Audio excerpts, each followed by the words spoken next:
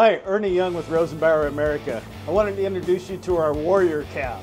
This cab is 96 inches wide, giving you a little narrower profile for those tight urban areas or even the rural areas that require the ability to get down to 2-track in some of those narrower neighborhoods, thinking kind of the urban interface type area. One of the primary things that we did when we engineered the Warrior cab was, number one, considered the firefighter safety. So building in crash resistance into our cabs was first and foremost. The extrusions that we use, the extruded aluminum pillars going all the way from the floor pan all the way to the ceiling in the front, in the middle, and the rear, and then tying that all together and putting a 3/16 skin on it makes this the strongest cab in the industry, bar none. 120,000 pound crush test, far exceeding NFPA requirements. And what that allows us to do is put you out there in the field, in the uncertainties of what's going on out there, and knowing that your firefighters are safe inside these cabs. Okay?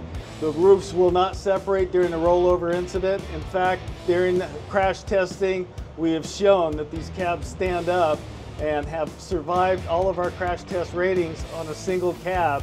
It is a very strong cab. It gives us that strong foundation that you need for your apparatus. The stronger the foundation, the better the end product.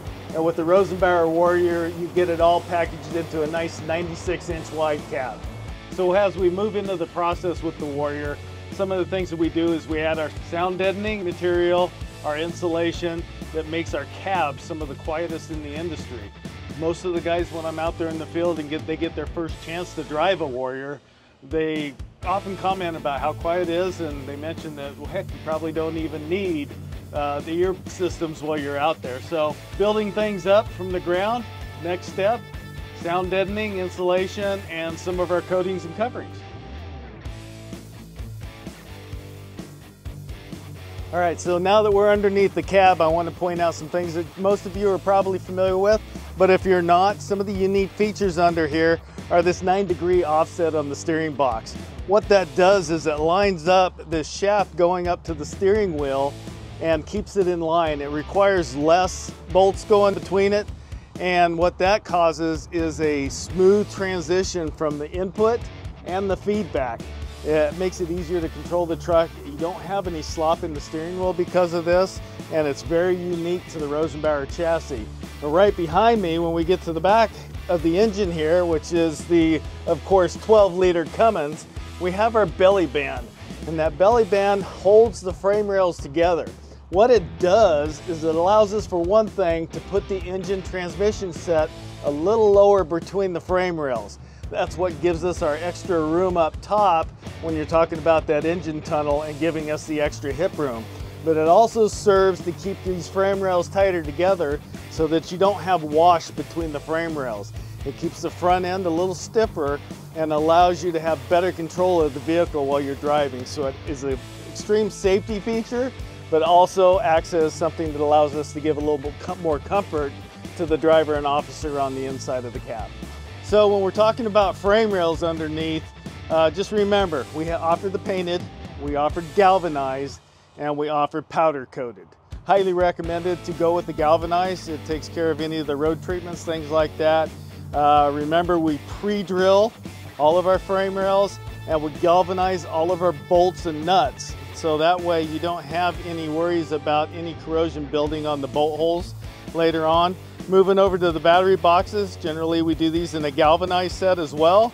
And we use these magnetic holders, so it makes it really easy to access the batteries. Very strong magnets, keeps it nice and tight when you're not in use. So with the Warrior, you get a couple of different cab heights. You got the flat roof, you got the 8-inch roof, 54-inch cab, all the way back to a 70-inch cab. And if you go with the 2-door version, you get a 33-inch cab. So you can use the Warrior for a number of different applications, from custom tenders, rescues, pumpers. Those will all fit within the realm of the Warrior itself.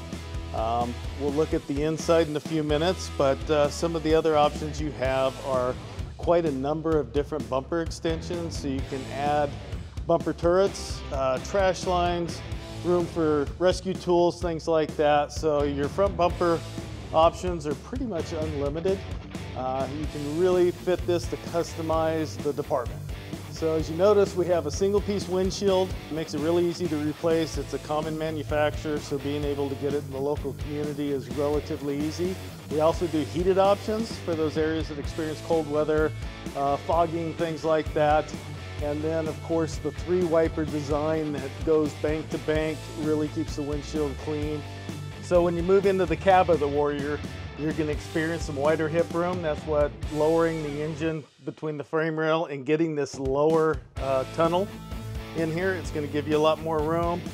This aluminum dash puts everything at your fingertips. We have the option for both the analog or a digital dash, adjustable steering wheel. Lots of options up top, so we can add the fans up here if you've got that problem with fogging, defrosting, things like that. A lot of interior lighting options and a lot of safety options that are built in, so when the doors open we can have some lighting systems that come on, so when the men and women of the fire service are operating, we're keeping them as safe as possible, giving them full functionality and the ability to arrive and get back home safely. So the interior of the Warrior cab, you're going to have a number of options available to you, both in how your switches are set up or the LCS system. So you have the miniature LCS system in here now. For this truck in particular, it's going to give you the ability to start the pump from in the cab, do a lot of your functions and controls. For other pumpers, rescues, tenders, things like that, being able to add the full-size LCS screen to it is going to give you control of all the functions of the truck, depending on how you spec this. So all the information is right here, being able to access things for the officer that you want to have access to, the driver that you want to have access to. This truck in particular comes with a bumper turret, so the control is inside, as this truck is set up for pump and roll. You can also add things like the clean air system, so we're talking about keeping some of the bad actors that are out there, boxing from your gear, things like that.